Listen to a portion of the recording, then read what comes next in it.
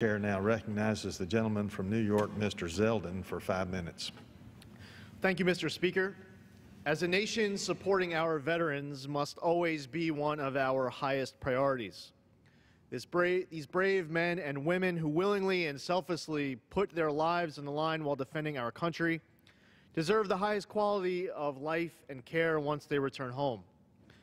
According to the Suffolk County Veterans Service Agency, there are 83,254 veterans who live in my home county of Suffolk. With the highest population of veterans by county in New York State and one of the highest populations in the country, there is a significant need for increased care options for our veterans in Suffolk. There are so many options of quality care for veterans, but too often their choices are limited. Quality care can also come at great expense. In an effort to expand access to care for our veterans, I recently introduced bipartisan legislation in Congress, H.R. 2460, which would ensure that 70% or more service-connected disabled veterans are able to receive adult day health care, a daily program for disabled veterans who need extra assistance and special attention in their day-to-day lives. It comes at no cost to the veteran and their family, because the program is defined as a reimbursable treatment option through the Department of Veterans Affairs. This legislation has strong bipartisan support in Congress, with over 45 co-sponsors, including the entire Long Island congressional delegation. My bill will greatly expand this great option of care for veterans on Long Island and across the country. Just last month, on April 20th, 2016, the House Veterans Affairs Committee hosted a hearing of the Subcommittee on Health regarding my bill. And on April 29, 2016, the Health Subcommittee held up a markup favorably forwarding my bill to the full committee for full consideration before being sent to the House floor for a vote. Working with my colleagues in the House and various veteran service organizations, I will continue pushing to get this bill passed out of committee in earnest to allow this bill to come to the House floor this year. While serving in the New York State Senate, I secured the funding necessary to create the PFC Joseph Dwyer program, a peer-to-peer support program for veterans suffering from post-traumatic stress disorder and traumatic brain injury. PFC Dwyer from Mount Sinai, New York, served in Iraq and received nationwide recognition for a photograph that went viral, showing him cradling a wounded Iraqi boy while his unit was fighting its way up to the capital city of Baghdad. Sadly, after returning home and struggling with PTSD, PFC Dwyer died in 2008. Created in his honor, the Dwyer program was initially launched in the counties of Suffolk, Jefferson, Saratoga, and Rensselaer.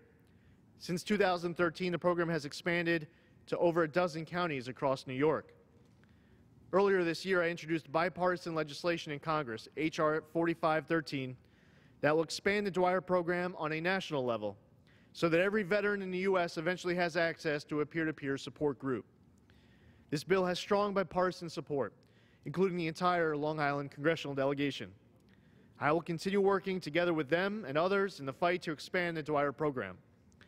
Additionally, on the east end of Long Island, working closely with the Peconic Bay Medical Center and VA, I secured an East End healthcare facility for veterans and their families at Peconic Bay's Manorville campus.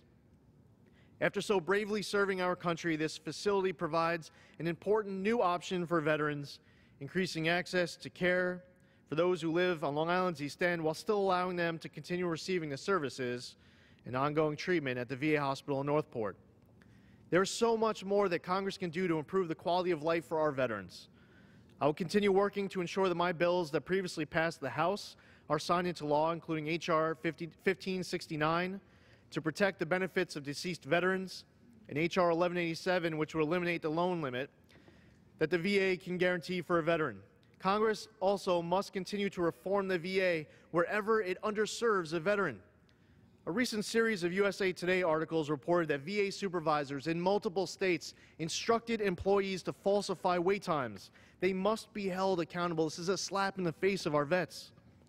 Just last year, the House took a step forward by passing the VA Accountability Act of 2015, H.R. 1994, legislation that I co-sponsored that would make important reforms to the VA system, which will provide the necessary resources and the flexibility the VA needs to hold poor-performing employees accountable.